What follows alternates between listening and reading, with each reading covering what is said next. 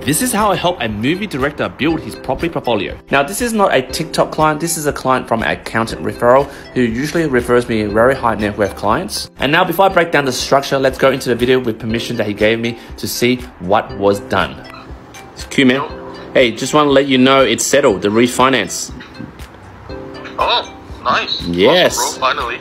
Yeah, 1.8 mil refinance and 200G-ish for your cash out. Awesome. Are you gonna use that to fund your movie, your next movie? Fuck no, man. I have my own funding for that. What are you gonna? Why are you gonna mix your company and your business, man? That's no go. you know the movie you did in Indonesia that you sold to Netflix. Yeah. You gonna do another one? In the future, maybe. Okay. Look, I said, man, look, if you want to use it to buy vacant blocks of land, you can do it. You just need to provide a contract of sale. That's fine. I already confirmed it with them. Yep. Right. That's why I only start shopping this time when I got the cash. Well, got it for you, man. Sweet. Then I'm gonna start shopping next week then. Yeah, no worries, boss. Okay, right, just want to let you know, eh? Legend, man.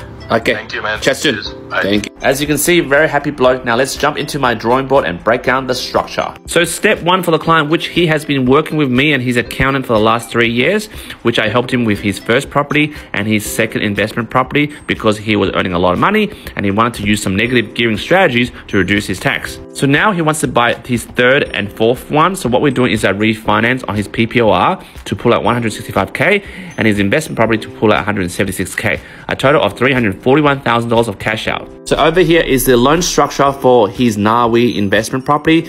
He currently owes 944 and the property is worth 1.4. So 80% against that is 176K cash out. These are both interest only 5 years with offset accounts. Now let's go to his PPOR to refinance his own occupied property, which is in Leamington, a very big house. It's worth $1.3 million. It's currently owing 875. So the difference of 80% is 165K cash out. The cash out will be interest only with an offset account as well. Simultaneously with the refinance, we're also doing the pre-approval so that he gives us docs one time and we process it simultaneously. So there we have the investment property pre-approval. It says 1.5 because he wants to buy 2 investment properties. So rather than doing 2 pre-approvals, we combine it into one and he can slice and dice whatever he wants. The strategy he has with his accountant, obviously I can't give financial advice, is to buy in Sydney. All his properties are in Sydney. Buy low rental yield, obviously 3 to 3.5% compared to Adelaide and Western Australia. So basically high growth, looking for inner west properties or maybe near the Western Sydney properties with houses or apartments in the inner west, and then wait for the growth. And whilst he's accruing the loss through negative gearing, that will help him reduce his tax. Basically, in the next 3 months, the pre-approval has dropped about last week. So he'll be buying his third and fourth property. So he'll sit on this for maybe 12 months or maybe 18 months, depending on the market. And what happens, we'll do it again. Cash out this, and then get another pre-approval. Woohoo! As we speak, he's actually going overseas next week to do another film that he's going to do as a director / producer. And he's telling me, hey Q, I'm actually going to get a big lump sum of money from, the contract that he's got with these movies.